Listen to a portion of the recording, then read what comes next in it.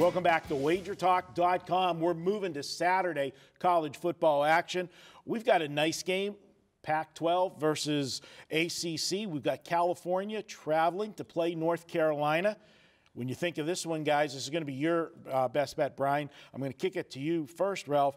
You look at two teams that could put up a lot of points last year. California, unfortunately, needed to put up a lot of points because they couldn't stop anybody, one of the worst defenses in the country. How do you take a look at this one, early season matchup between two programs that generally don't play one another? Well, you know, there's sometimes that we say lines makers don't do their jobs correctly. They actually did a great job in this one. California last year, their average total was 74.5. 3 of them were in the 80s. Their lowest total was 64. North Carolina last year, average total 69.1. This total, 55.5. So again, new systems.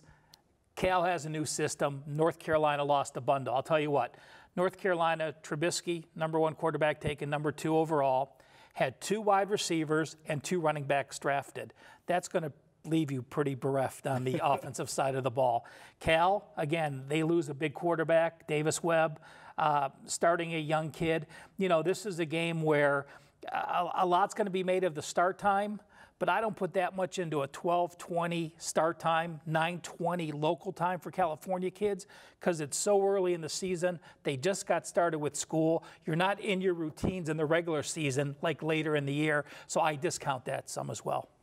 All right, Brian, you know, you look at this one, and as Ralph mentioned, North Carolina lost so many people, and we talk about programs that, you know, it's not a rebuilding year. They just you like to reload. But North Carolina, although they are up and coming in the ACC, Fedora's done a great job down there. They're not one of those marquee teams that you think you're just going to go out and have all these blue chippers lined up.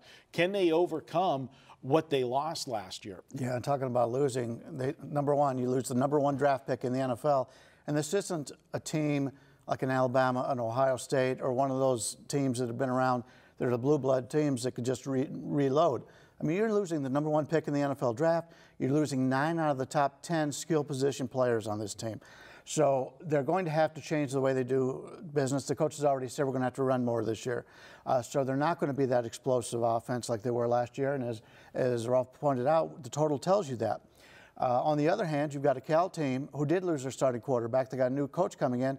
He's a defensive coordinator coach. He's been on that side of the ball. So there's another reason why the total in this game is lower. You know, we've always talked about when you have so many question marks, take the points. And here, and my line has this figured out to be a couple points, 3 or 4 points lower than what it is right now. I expect this line to continue to go down. I believe it opened at 14, something in that area over at the South Point. To me, the only way I could play this is the Cal, and the only concern would have been, as Rolf pointed out, and he stole all my thunder, the early start time. When you've got the first game of the season, it's a whole lot different than when you played the week before and you're all banged up and you got to travel all the way to the other coast.